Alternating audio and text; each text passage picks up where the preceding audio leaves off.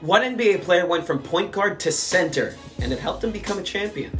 Get this, Boris Diaw began his NBA career as a point guard, and a pretty damn athletic one too. But by the time he was on the Suns, Diaw had become one of the first true point forwards, and he ended up as a full-blown big on the Spurs. In San Antonio, Diaw was even playing regular minutes at the 5. Almost nabbed a triple-double in the 2014 finals, playing both positions. Dude, playmaking was still guard-like, just with a way better post game. All the better, imagining a younger athletic Diaw is hard. Dude could barely jump over paper by the time he won a ring.